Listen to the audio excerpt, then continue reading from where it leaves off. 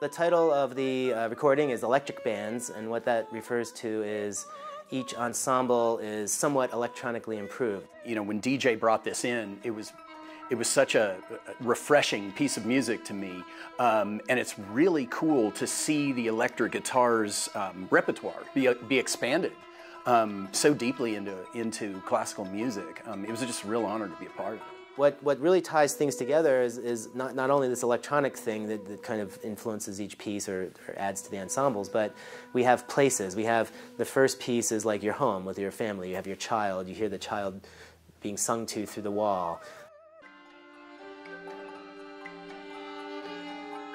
In the piece Metaphor 4/4, which is for violin and piano, the idea was on writing on behalf of Metaphor. I recorded some of my own guitars, and I recorded some things in my own studio, and I ran them through a lot of my electronic effects, and that was combined with the piano and violin in a soundscape, and that's what creates this kind of otherworldly, like, where is this society that makes this kind of music? Where does that come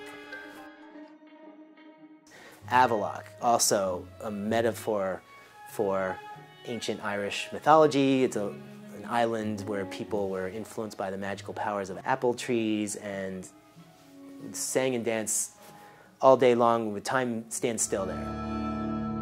And then we have actually Thomas Sire himself was raised at Washington National Cathedral. He was born there, and his father worked there. So he saw the construction of these things, and that really influenced his life.